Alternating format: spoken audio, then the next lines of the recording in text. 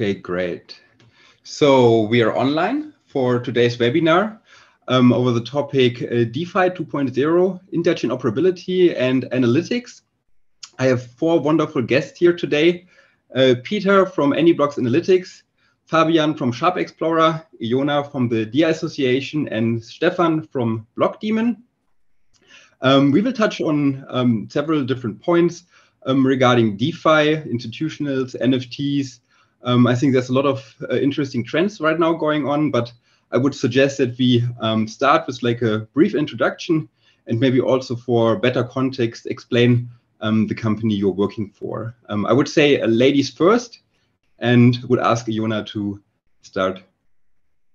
Thank you, Christian, and great to be on. Looking forward to the discussion. So I am Iona Sulpățanu, Chief Strategy Officer at DI Association and also Principal for DI Labs. DI, which stands for Decentralized Information Asset, is an open source Oracle provider. And the way we have differentiated ourselves in the market is via our community involvement angle and also transparency and immutability.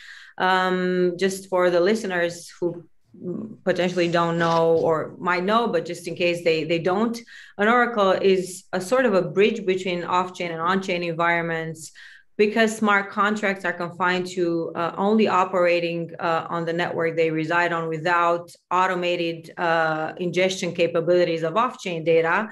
Oracles are needed to enable that off-chain to on-chain, and vice versa transfer of data. And this is where we come in. There are a couple of Oracle providers in the market.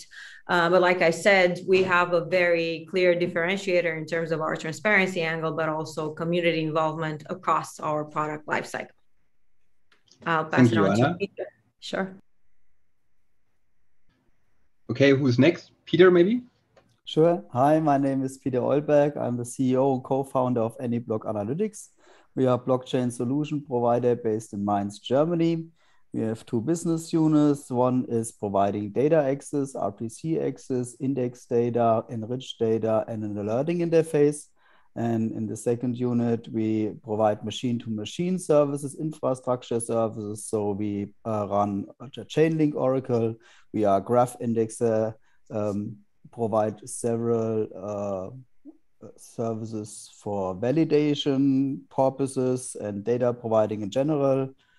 And besides that, we also just merged with Blockdaemon, which is also in the call. So I hand it over to Stefan. Yeah, thank you, Peter. My name is Stefan Schmidt. I'm part of the sales and business development team of Blockdaemon in Europe. Blockdaemon is an node infrastructure provider, and we do two things: access to blockchains for 40 different protocols and more coming, and staking services for 20 of those. And I guess both services have some touching points to DeFi, so I'm really happy to join this webinar. Thank you, Stefan. And Fabian next. Yeah, hi, I'm Fabian. Great to be here. Good morning.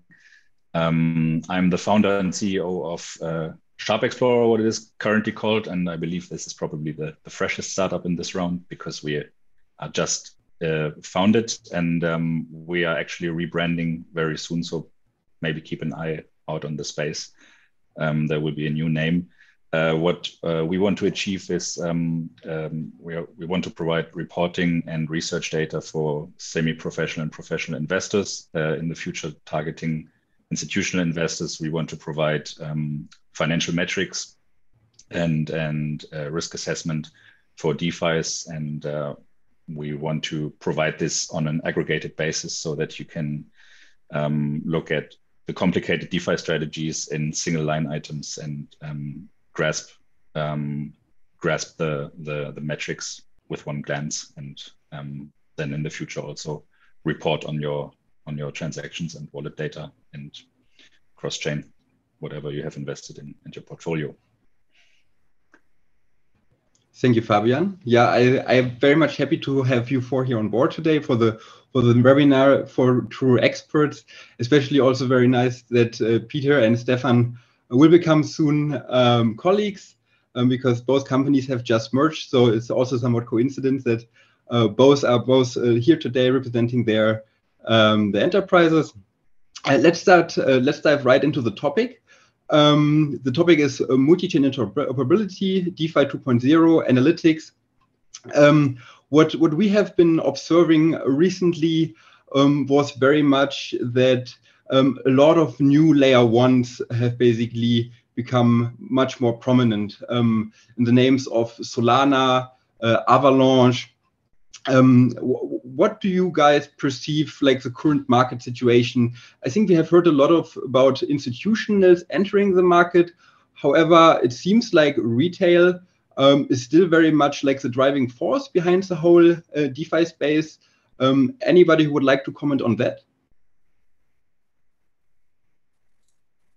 I want to say it's a big question. Maybe we can split it into several parts. I guess part of it is first,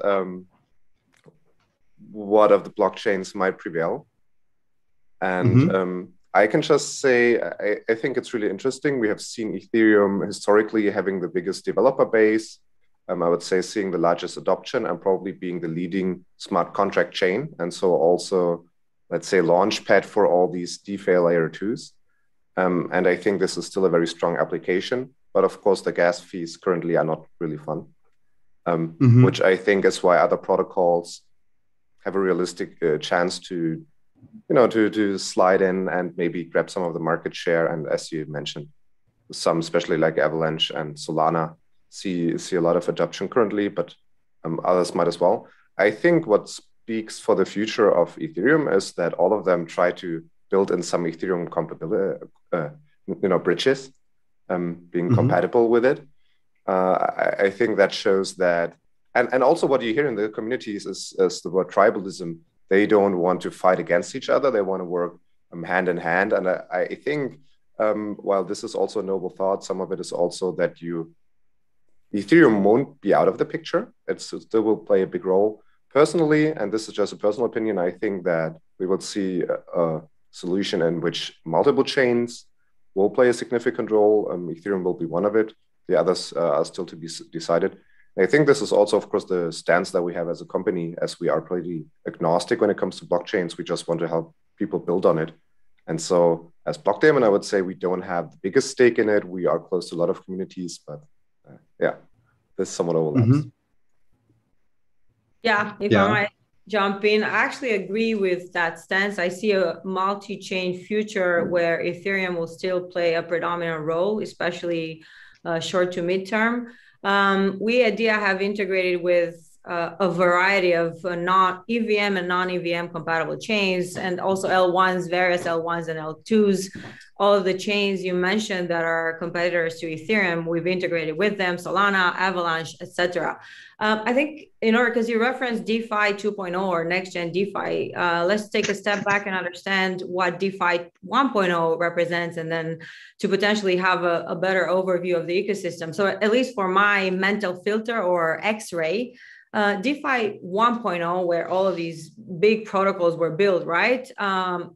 That happened as a result of the emulation of traditional financial services, processes, and products. They're recreated in a decentralized environment. Let's cut the intermediaries, replace them with code. But as that DeFi 1.0 ecosystem started to get more increasingly sophisticated, you now have composability amongst all of these protocols, whereby you create layers on top of it that are now called DeFi 2.0 potentially, that have no analogy in the traditional financial services world. So all of a sudden you speak about things like liquidity as infrastructure and a couple of other angles and elements that where you don't have a direct analog or a direct analogy with TradFi. So I think DeFi 2.0 is a very sophisticated ecosystem. We're just grasping its incipient phase. Combine that with the metaverse and play to earn and all of that open economic systems enabled by the metaverse, and actually see a symbiosis there between the metaverse and DeFi. And all of a sudden you understand that there's no way one chain can support all of that, right? So I do agree Ethereum is the most sustainable, not sustainable ecologically, but sustainable and in terms of infrastructure, reliance on infrastructure, right? It's the best chain. If you look at even even the latest or the most relevant, the blue chip entities in the metaverse, they're all built on Ethereum, Decentralized, Somnium Space, the Sandbox. So it's still very, very much predominant. But of course, the other L1s are catching up. They have a slightly different infrastructure, and they're trying to find a different solution for the blockchain trilemma, decentralization, scalability, security.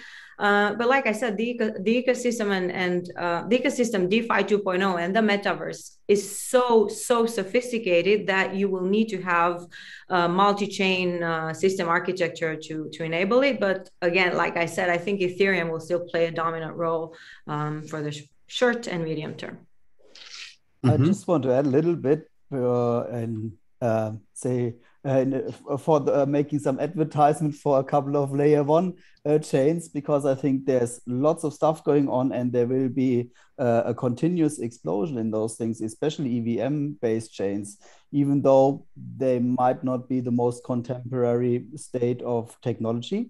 But for example, we see lots of adoption on xDai, that just announced the news that they might become Gnosis chain at some point. So there's even some consolidation going on. Also, there's productive stuff going on small chains or industry-specific chains like the Energy Web chain from the Energy Web Foundation.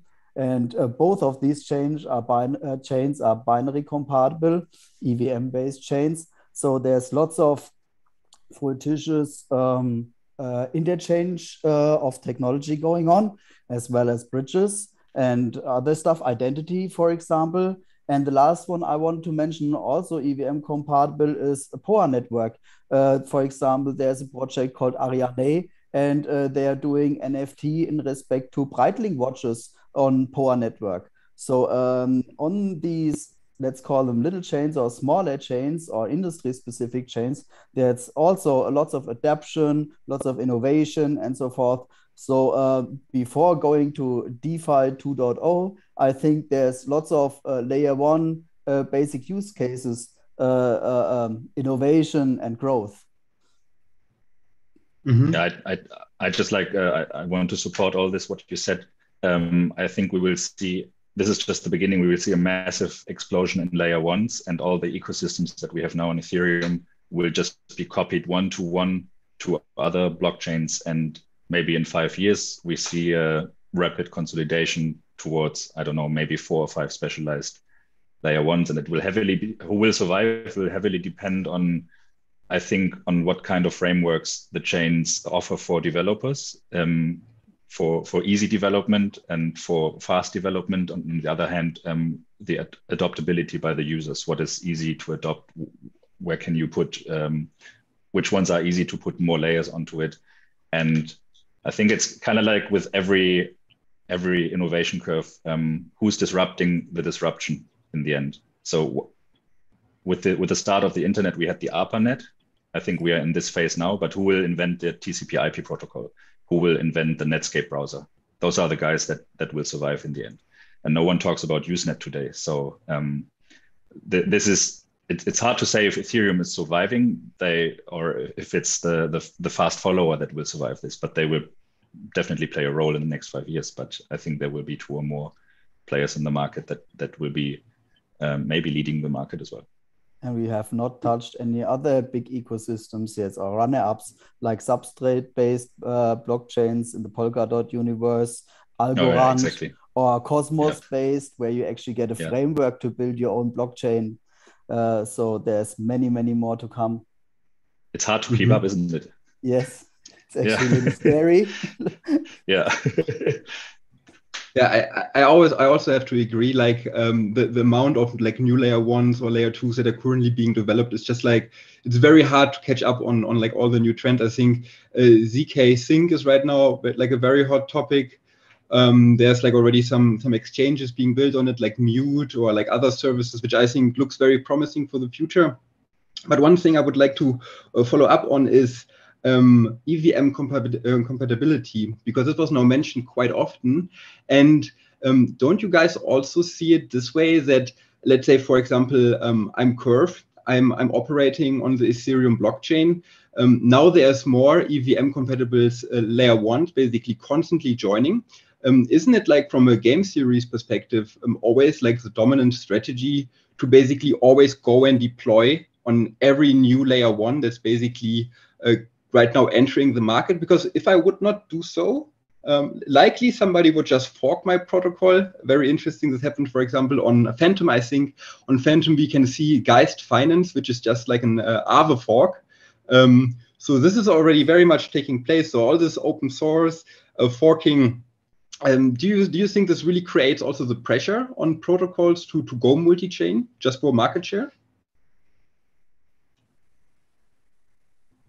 What I can tell you is that the more multi-chain they go, the better is for us, right? Because we're an Oracle provider and we integrate with all the chains. But I don't know if there's a pressure to go multi-chain. Potentially, yes, given how the ecosystem is developing, and you've referenced the Polkadot ecosystem and a couple of others, right? But I guess it depends on the business model and what niche of the market is needed to be captured. It's hard to generalize at this stage. And whenever I think about forks, the coolest fork for me is the Uniswap SushiSwap one. And we saw what happened there. So yeah, let's not forget that there's a community and community persistence and attachment to a particular chain or business model angle that needs to be taken into account as well. But like I said, for us, let the multi-chains explode because it's better business for Oracle provision. I'm not 100% sure. And because that I think better this always... business? Oh, no, because it leads to fragmentation. That actually leads to a business where case. We bridge. Fragmentation that we can help bridge. For example, there's a couple of link tokens on Binance Smart Chain, and you don't know which link token is which. But so we're not linked. Yeah, I'm aware. I was just taking it as an example where fragmentation might also have a negative result in going multi-chain. So that's actually leading to a use case from ITSA to identify which token is which. But overall, if you're on several chains, you need to make sure that your brand and value proposition is protected, because it can lead to fragmentation, and that then might not be as cool as having one token with one name and one whatever use case representing a brand and a value proposition. Yeah, I agree and disagree, but yeah, let's give the others the chance to input, because then we transform it into a bilateral conversation. Go ahead, guys. And please take this as an opinion from someone who's not an engineer. I am afraid that actually, protocols or these solutions might be forced to be on as many blockchains as possible.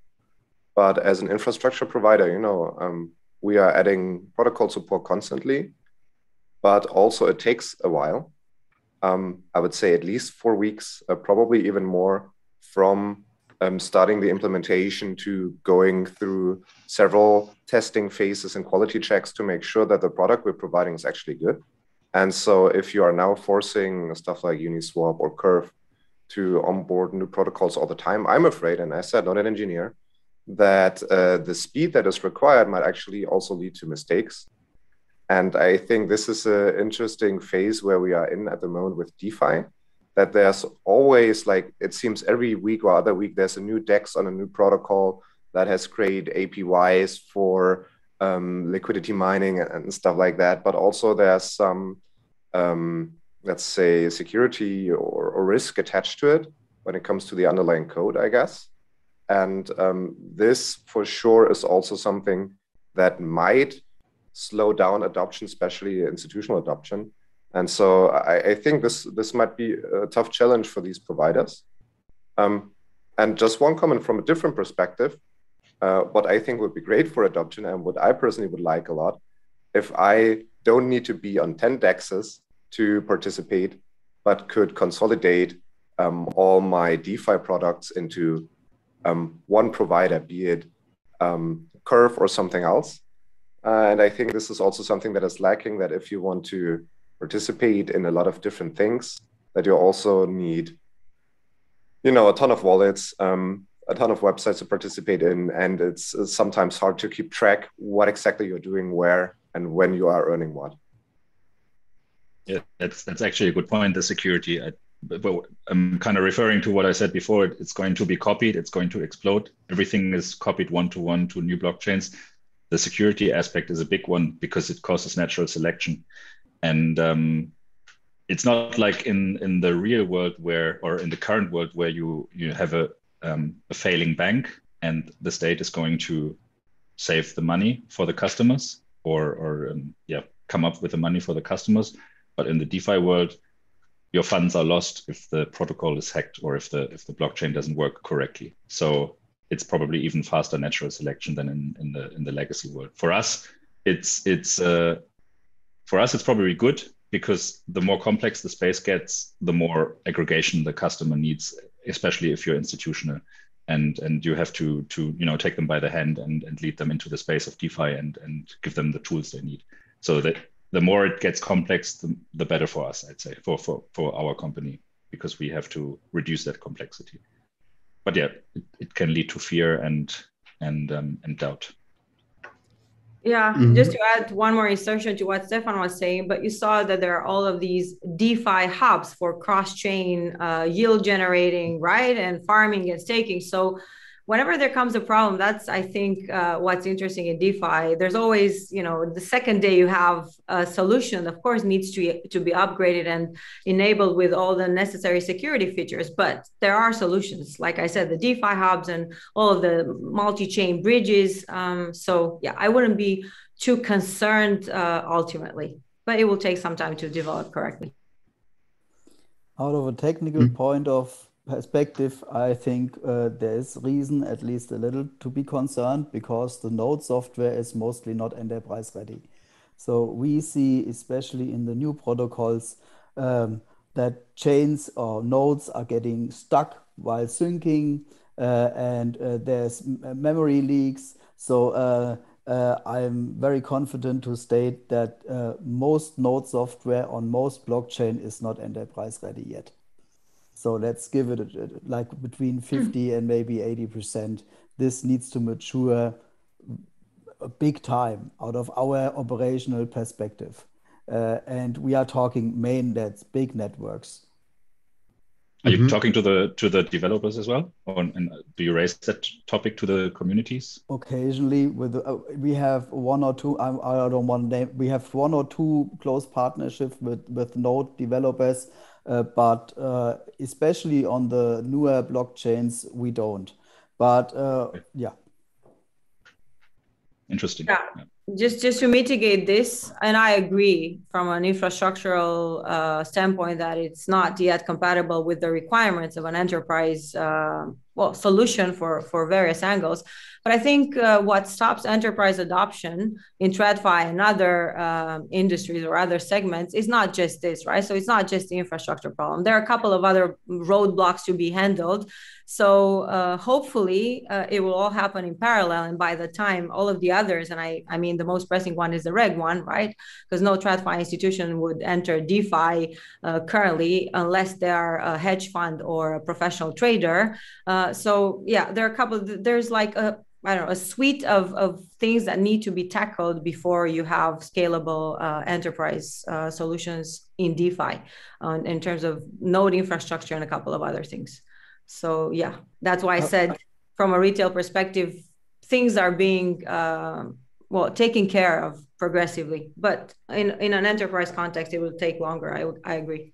Yeah, I was just coming from a technology perspective, and I think there's way more. Let's say backup. For example, if you have a blockchain that spits out 250 terabytes a year, that will be a fun part to index and to back up and to make it available, or to resync an archive node, which might or not be need to be done at some point if you want to set up something in this regard.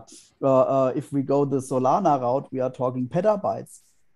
So, and if you would like to say do taxes on a petabyte blockchain and you need information going back to close to Genesis block, have fun with that. So there's also logical problems besides the technology aspects here. I have to say that's very interesting, because most people are actually not fully aware of the blockchain trilemma, right? Where you have this trade-off between decentralization, scalability, and security. So the Bitcoin or the Ethereum network are highly secure and highly decentralized, having like a lot of nodes, full nodes, while other networks, like for example, like Solana, they have at the moment less nodes, and the nodes need to be way more powerful. And I know there was already like an outage with Solana where the blockchain was down, I think, for even several hours. I think something similar has also already happened to Fantom, where there's currently also just 56 validators. So I fully agree that security is one aspect that always needs to be taken account, especially if we are always criticizing Ethereum for its high transaction fees, because Ethereum is certainly a very secure chain. And I think this is still an advantage that Ethereum has over like most other layer ones. Just because just one point, Christian. I mean, Peter, but with this, what you said, that would mean that talking about natural selection later on, that Solana will probably not be in the final 5, because there can be, if they keep on doing this, there can be no infrastructure for institutional build up, because you cannot track petabytes of data, right? No, it's just getting expensive. So the 250 terabyte blockchain is Binance Smart Chain. And we like Binance Smart Chain. There's lots of trades going on. We get lots of questions asked, and we are supposed to index them. But then say for index access for Ethereum, it's a couple of $100 a month if you would like to sell that data and do something meaningful with it. Well, in this case, just a rough estimate, then it might be a five-digit number you need to come up with if you would like to index the whole chain since Genesis and make that available to a customer. So in the end, it's coming down to price and what you actually need. Most people just need one smart contract on one of these chains, and then you can actually reduce the data set big time. But you need to know that in advance. Before you are getting the data. So the further you go back, the more data you need, obviously, the higher the space requirements. But overall, it's just an aspect one needs to consider. Besides the praise of DeFi or any USP on-chain, you always have to consider the fabric, the operations, as well as the data provision and the data backup, the data reinstantiation, or as Christian said, the trilemma overall as a logical aspect. That's all I was saying. But as the more expensive it gets, the less it will be adopted by the market, and then they will change to other blockchains. That's what I meant. Not necessarily. So, let's say we are doing a Forex on Solana, and there's only like 10 or 15 global players who are interested in that, and they're making huge amounts of profit, millions of trades per second. And it's just to specify a more specific infrastructure serving more specific needs. And I'm pretty sure that this will happen. This is just one extreme, but there's others. For example, I mentioned the energy web chain, couple of seconds, block times, very cheap gas fees, and they're doing carbon dioxide certificate trades. So that's another use case, a specific use case for a specific chain, or vice versa. So it's just a logical problem here, and it's way more. You could go further down. Do you need a public infrastructure? Can these be a consortia infrastructure? Who's doing business? Who's benefiting from this? Obviously, there are other solutions, like, for example, the graph on Ethereum mainnet, where you can provide specific data for specific smart contracts in a decentralized way. So if you would like to access this more often, you might possibly need to run your own graph node or and so on. So you need this is complex, and this needs to be investigated further depending on the use case and the dependency on that use case as well, the business dependency. And it might get expensive, as always in IT. Yeah. And depending on the customer, right? Because I don't think, for instance, a global bank really cares so much about decentralization. They would care about security, right? But speaking about the trade-off between the three elements, they don't care about decentralization. They want security, reliability. So they would certainly opt for a consortia driven solution. It's highly relevant in terms of the customer base. And speaking about global banks or other types of financial institutions at scale, they wouldn't have a problem with the cost either, right? So they could pay a lot of money to choose whatever works best. And also in terms of because I have regular interactions with TradFi players, when they are ready to enter the space, they would most certainly choose Ethereum as a first step, and then they could expand into other chains. But right now, they've come to grasp with understanding what Ethereum represents. And it's a big if, they choose to go on a public chain path. Mm-hmm.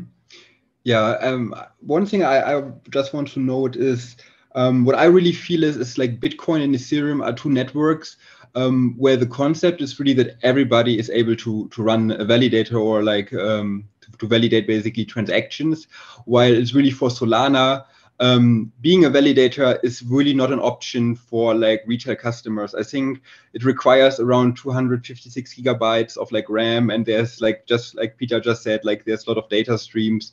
So I also see that basically back to the blockchain trilemma, that there's like really differences also between the different layer ones, so that each has like specific use cases. And for me, it's always a bit like with the ISS space station, where you have maybe like the main module is Ethereum, and then you're basically docking like new parameters on it, and then basically the functionality overall grows. But because we have Stefan also here, I know that Blockdaemon is offering institutional grade nodes, and you have developed this service Ubiquity, where you bundle several protocols in one API. And I was actually yesterday, when I was reading a lot about that, I was very curious, like how is this developing for you guys? And are you going to like expand to like more protocols, to more networks, or what's the current plans? Because this was something I was really interested in. Okay, sure. Happy to give some insights into that. But before that, I just want to give one note on the validator nodes. Of course, you're right. And I think this might actually be maybe a small decentralization problem, if you will, because these protocols don't make it super easy to run the validators. And also for Ethereum, you're right. For example, a Bitcoin full node, probably everyone could set up and run. Ethereum 2 validator might be possible, but who can afford 32 ETH today? So that makes it, that's a hurdle. And also I think, or if I'm informed correctly, with a merge and the beacon chain, potentially the uptime requirements will go up again. And then you always have to ask yourself, are you really fine with getting less rewards because you run it yourself? Or would you just throw it into, let's say, Lido, or stake it on Kraken or wherever, where you can do, let's say, somewhat liquid, somewhat partial staking and get better rewards. So yeah, running validator nodes in a decentralized fashion is an interesting task. But that just as a comment. For Ubiquity, yes, this is our data API. And I would say, Blockdaemon started as a node infrastructure company, providing first access to Bitcoin, Ethereum, Ripple, that stuff, and then expanding to over 40 protocols. And what we want to offer and the goal was always to make blockchain access as easy as possible and get away one pain point from a lot of people building on blockchain, which is that they have to run their own infrastructure. And if they are exposed to several protocols, soon you will probably need more than one specialist who will maintain your 5-6 different nodes for different protocols. And so with Ubiquity, we want to make this even more scalable. Hopefully, let's say in half a year, offering access through an API to 20, 30, or even more protocols, where you would just switch out basically the endpoint link to use exactly the same queries for different protocols, which means we will support different ways to call data through the native API or through a standardized API, which would be the same for all of the supported protocols. Just making access as easy as possible, also for free, I think up to, I want to say 1 million or 5 million calls per month.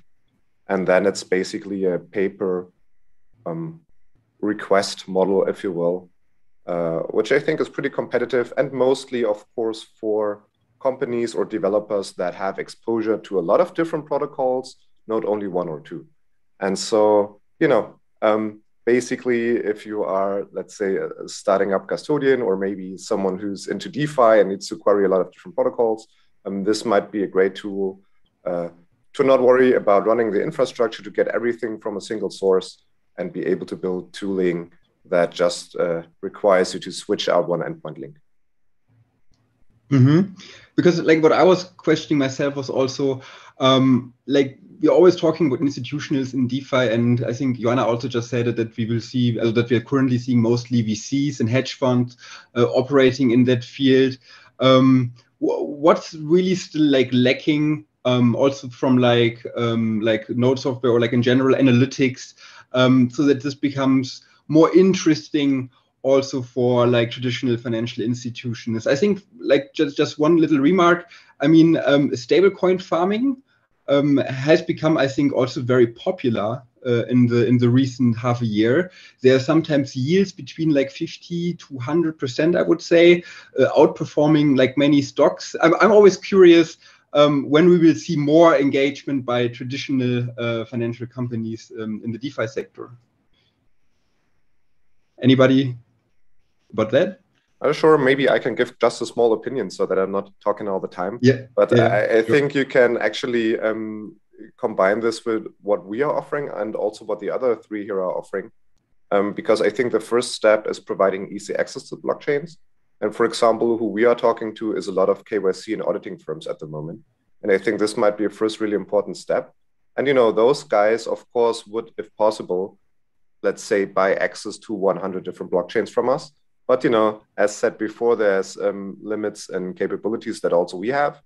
And so we try to make this access as easy as possible for them, provide them with the tooling they need to, let's say, bring KYC or more compliance features and analytics features to blockchain. And then, as said, Blockdaemon most of the time provides really the base layer. And I think, and with this, I want to give the word to someone else. You guys are then building on top of this and make good products. Yeah, I think we are very far away from actually those TradFi players entering the market, and I don't know, maybe for another 3 years, 4 years. What our value proposition is based on is more or less, well, we see two things missing. It's a totally fragmented value chain, investment value chain. So from the first step of building and I'm talking from a user perspective, not so much from a technical perspective. So from building up your investment strategy all the way until selling your assets and reporting on it. You have to speak in pictures. You have to have 10 tabs on your browser open to go through that value chain. So this is too fragmented, and you need offerings in the market that can aggregate those, or at least have only 2 or 3 tabs open. The second thing is, speaking of the institutional hierarchy of needs, so to say, the pyramid. Everyone in the market is now talking about compliance and about security, so custody and the regulation. No one is talking about reporting, monitoring needs, and research needs. I mean, research is a big thing, and there's already a lot of players in the market, but they are only touching the surface of what you really need as an institutional player in terms of research. So those are the two things that we want to dive in as a company, because those will be the things that will, if the regulation is there, if the security is there, execution is already in the market. There's a lot of players where you can execute, but you need to report, you need to research on your strategies. And this is the next big thing that will be missing. And those are the needs for institutional investors that we want to provide in the future. Yeah. Great. I think the biggest deterrent is still lack of regulation or lack of regulatory clarity when it comes to institution. I mean, if we look at the regulatory environment across the globe, it's fragmented across the globe. It's fragmented intra-jurisdiction. So for instance, in the United States, you have a variety of agencies that, for instance, categorize Bitcoin differently. So for a single asset, you have the CFTC, the SEC, the IRS even looking at it differently, right? So within one country, there's no harmonization between the supervisors in terms of what that asset should be classified as. In the European Union, they're pushing to change that dynamic because they're now negotiating on a piece of law, the Markets in Crypto Assets Regulation, which is supposed to offer some level of harmonization. But I'm not sure how much DeFi will be tackled within it, right? Because currently the discussion is around stablecoins. That is perceived to be the biggest danger for the central banks as well as for other TradFi players. And when I say for the central banks, I mean privately issued stablecoins, because obviously the central banks want to have their own wholesale and retail. So yeah, I would say that this is still the biggest deterrent. I don't see it solved in the next year or two, like Fabian said, potentially 3 to 4 years down the line. However, our value prop for traditional players, and it's also one of the reasons why I'm engaging with them, is that we offer, via Oracle provision and via access to our API, we offer access for TradFi players to transparent data feeds in terms of asset prices, for instance, right? So the way our model works, we ingest data, trade level data from centralized exchanges and decentralized exchanges. We sanitize it, we filter it, and our methodologies are transparent. And then we output the result into the API, and from there push it as an oracleizing it for smart contracts for on-chain applications, and via the API for off-chain applications and off-chain projects, right? So someone using our product can actually have full transparency in terms of how a particular price point was arrived at. And that is very, very relevant for institutional players. We've seen a lot of movement in terms of derivatives trading, crypto derivatives trading, and also custody. So I see these two things as still predominant when it comes to especially global banks entering the space.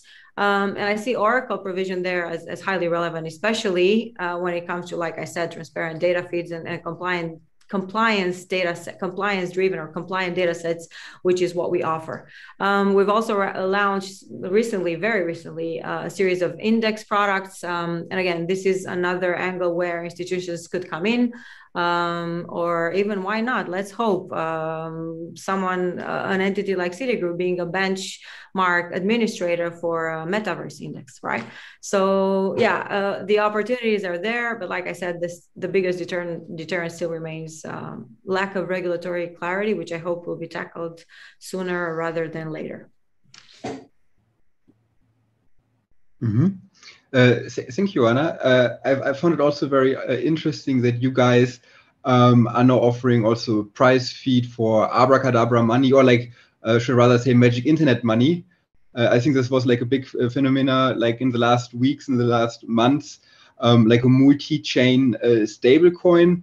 And as you guys already said correctly, I think this issue with regulation is really something that's holding or the whole market at the moment a bit back. I mean, we know that, for example, USDC got into trouble with the SEC, who didn't like their lending program. And in DeFi, what I see at the moment is very much that the creation of DAOs allows DeFi to basically escape all this regulation, and by that, basically strive and basically grow. And that's also why I think it's very interesting to see, like, for example, DIA providing then price feeds for project like the Magic Internet Money.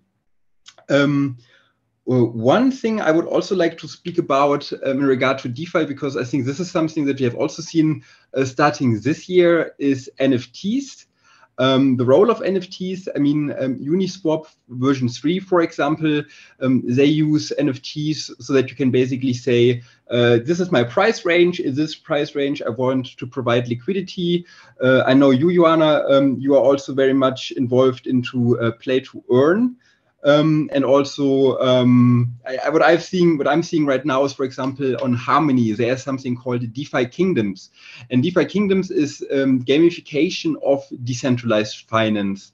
So what I'm observing is, okay, we have here DeFi, this metaverse, NFTs, and basically all these three spaces are slowly moving together, and they're starting to have a symbiosis. Is there maybe something what you have recently perceived in the whole round, what's the direction we are heading at? What role do NFTs might play in the future even more than now? Sorry, I don't want to monopolize the conversation, but I have to pick on something that you said, which I think is interesting. You said gamification of DeFi. Well, actually, I think DeFi is gamification of traditional finance. So you see, there's that kind of continuum. So yeah, I'm so happy you touched on this because, like you correctly observed, I am bullish on the whole metaverse as an open economic system trend. Where do NFTs come in? And again, let's take a step back again. I mean, this virtual environment and virtual worlds, they're not new. They emerged in the early 2000s as a form of escapism, if you will. But then you didn't have the whole coordination mechanisms and game theoretic mechanics and incentive design structures that you have now via what we call Web3, right? So this stack of decentralized technologies. And this is why, yeah, even though it was a trend, like this virtual escapism was a trend in the early 2000s, it didn't really evolve that far. So I call it a quasi-failure. However, now we have all of these primitives that enable these open economic system-based entities to thrive. So Decentraland, the sandbox, virtual real estate, digital fashion, gaming, play to earn, everything has now the underlying structure, decentralized underlying structure that will enable them to flourish. And this is why I find it interesting. And I think it just goes beyond a trend. It will evolve into something very significant because it's driven by gaming, and gaming is probably the most market capped industry currently. It's probably the most valuable. But going back to NFTs, so NFTs represent digital ownership of a portion of the internet, if you will, because you have digital ownership of an object, which you didn't really have the tools to have before. In a Web 2.0 environment, you rent what you use from the platforms you are using it on, right? For Facebook, Google, etc. In Web3, via NFTs, amongst other tools, you now have the capacity and the ability to have digital ownership of a specific object. So by extension, you have digital ownership of a part of the internet. And this is why I think this is a very interesting iteration in the development of the internet. I see the metaverse as the new frontier of the internet that is powered by DAOs as a new form of companies, but also governance structures. And I believe that currently there's a lot of traction around NFTs embedded in decentralized finance. You can use NFTs as collateral either via fractionalizing them or wrapping them in ERC20 or via a variety of other tooling that you have at disposal. And you see that symbiosis layer there. And we're really, really bullish on that. And I'll stop talking and let the other panelists have a say in it. The stage is your guys. Any comment? I can't comment too much on it, but because I'm not such a big NFT expert. But what I found interesting was because you said the gamification of DeFi. I read the other day that the other way around, the bringing NFTs to the gaming scene is a little bit harder to do, because apparently the hardcore gaming scene and the NFT scene, or the hardcore gaming scene, is actually opposed to crypto. I'm not sure if that is true, but this is something that I read the other day, and I'd like to hear your opinion on this. So you get me talking again. Yeah, sorry. No. You are right to some extent. I wouldn't say opposed. but game developers care about security, about handling their own issues that they have noticed in-game structures, right? As opposed to opening it up the platforms to enable value interoperability. So yes, it is true. Game developers are not necessarily fascinated by crypto. However, they do understand crypto very well. Mm-hmm. They understand, like I said, in-game value, which is very similar to tokenomics, if you will. Yeah. And it actually happens that the DeFi structure is the organic structure for these, let alone blockchain development games, blockchain gaming in the metaverse, because you wouldn't use the traditional rails for value transfer, for instance, right? So the ideal state would be where you have open gaming entities or blockchain-based games, whereby whatever you create in a certain game can be transferable into another either game or another metaverse powered entity. And for that, you need DeFi, and you need the tool that DeFi offers, because there's no way you can link into TradFi rails. So I guess I agree with what you said. They're not necessarily keen on creating a symbiosis with crypto. However, crypto offers all of the necessary tooling to even tackle security, because blockchain has a way, we've discussed it extensively here, of tackling security in distributed ecosystems. And now I will stop talking. I think it's a super interesting topic. And I mean, I agree with what both of you said. Also, if you look at NFT and you take a platform like Twitter, of course, emotions always get really extreme there. But I would say there's some people that really love it and some that hate it a lot. For example, for art, because there's a lot of thefts, right, or thieves that just take someone else's art, make an NFT out of it and profit from it. Obviously, that's a problem. And I would say these people spread a lot of misinformation. And it's just another scene, let's say, parts of the art community that are vocal, parts of the gaming community. I think a lot of people still need to be educated on it. But then I think having NFTs in games, having them powered the assets on blockchain seems like a no-brainer, because at some point the gamers will realize, oh, now I can own the game that I used to own physically, right? Like with the, let's say, Nintendo 64, you had this cartridge. Now everything is digital. You cannot sell it. You cannot give it to a friend. And if the platform goes down, you don't, you only have the not really ownership rights, but usage rights on their platform. And so at some point, people will realize that they can now, again, own their games digitally, that they can own the assets in-game, that they can even make money of it, maybe in a legal way. And I think this will put a lot of pressure on the, let's say, big behemoth of the marketplaces, which would be Steam for computer or Android store and Apple store for the mobile devices, which is a huge thing. And you can see like Steam has banned all blockchain games just, I want to say, a month ago. At some point, they probably will not be able to do this anymore. But for now, I think this is a key part of all blockchain, right? It needs more education. More people need to understand how it works. And I think it also needs to get a little simpler, maybe. That blockchain or DeFi and NFTs really get accessible to the masses super easily, that you can take away the fear of creating a wallet, losing your seed phrase and your password and never being able to access your tokens again. This might make DeFi a little centralized every now and then, because I think, until we get there where everyone is comfortable managing their own wallet, we will need interim solutions that are somewhat centralized. But yeah, I think it comes down a lot to education, because the potential definitely is there for NFTs in a lot of spaces and DeFi applications. But I think most people just don't get it yet. Fully agreed.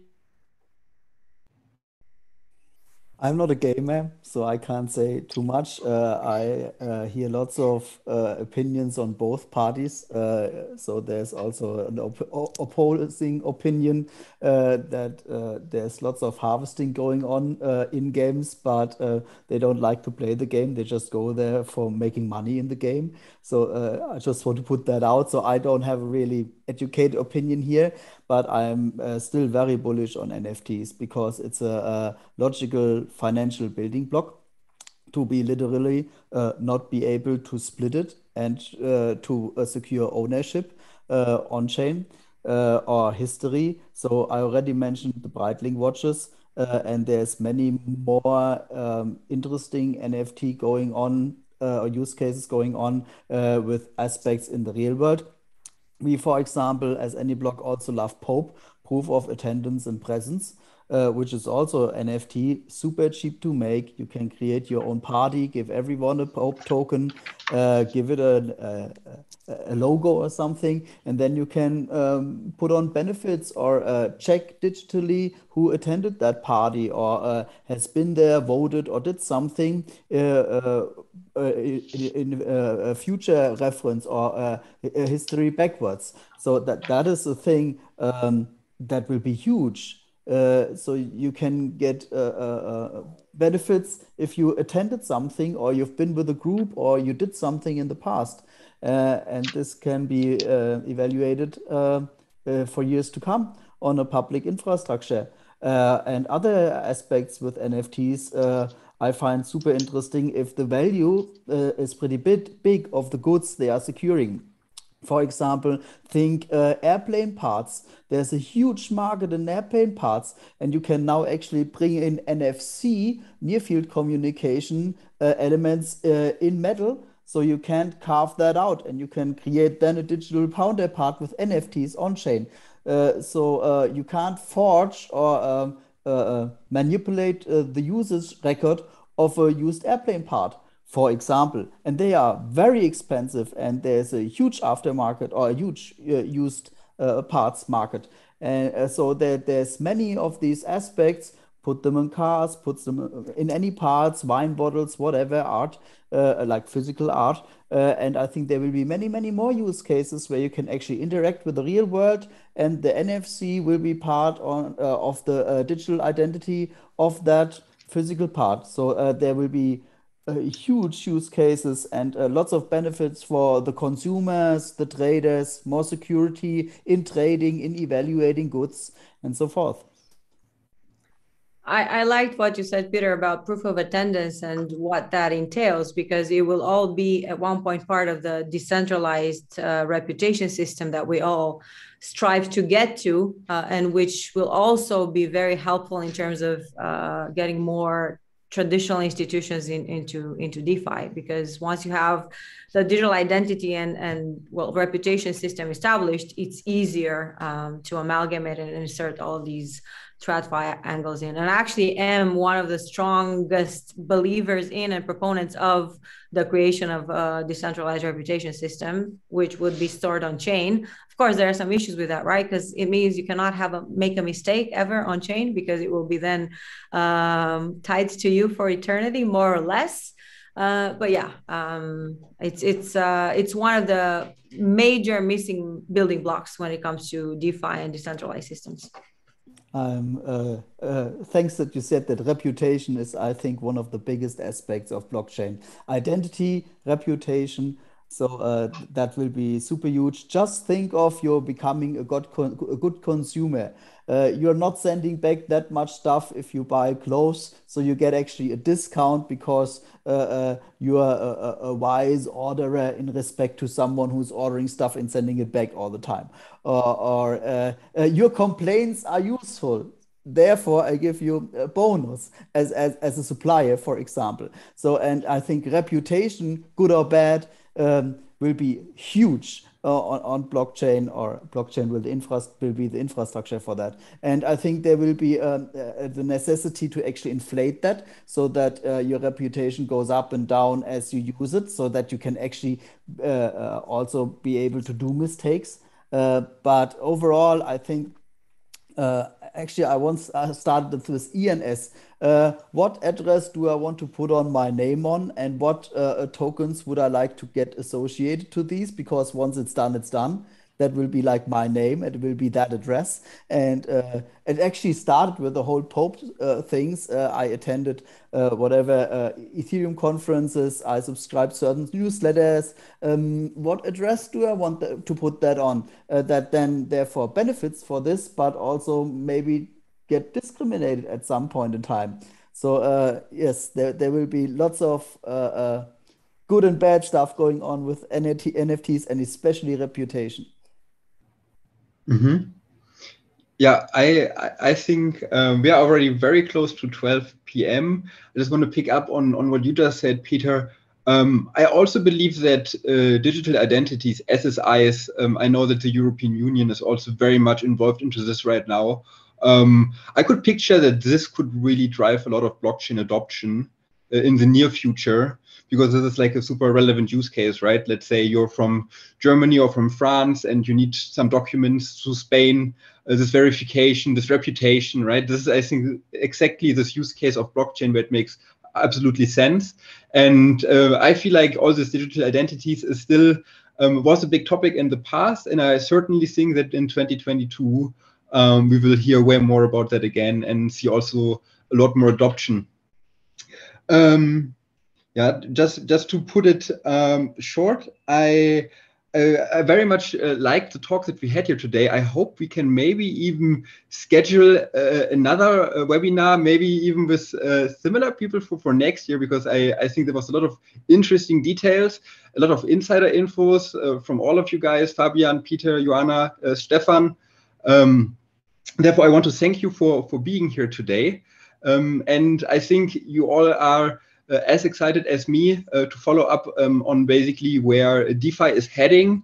One last note, because this was something that I figured last year, or 1.5 years ago. In 2019, I had to write a little paper about P2P lending. And I know that Fabian in the last webinar with Philip was also talking about that basically Bitcoin was introduced in 2007, 2008 after the financial crisis. And after the financial crisis, we also saw a lot of P2P lending being developed in the UK, in London. So this is actually something that I have just recently noticed, that basically BTC and this DeFi trend are somewhat the same age, and that DeFi has just started to pick up really in the last 1 or 2 years. And so I think there's a lot of more to come in the near future.